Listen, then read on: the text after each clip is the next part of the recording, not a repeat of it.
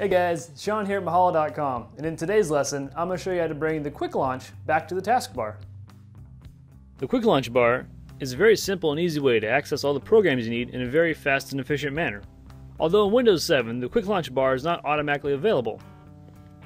To add the Quick Launch bar, simply right-click on the Taskbar, then select Toolbars, then New Toolbar.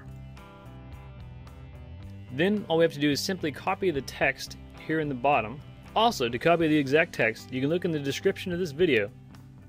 I just click and hold to highlight it, right-click, select Copy. Then in my folder location, I right-click and I paste, then hit Select Folder. And there you have it, the Quick Launch is added to the taskbar. And all I have to do is click on the double arrow to see any programs I have attached to it. So for instance, I can add a whole list of programs that I need to access very fast just from these double arrows. And there you go, you now have the Quick Launch bar in Windows 7. If you'd like to stay connected to this learning course, make sure to subscribe and feel free to rate and comment below, and thanks for watching.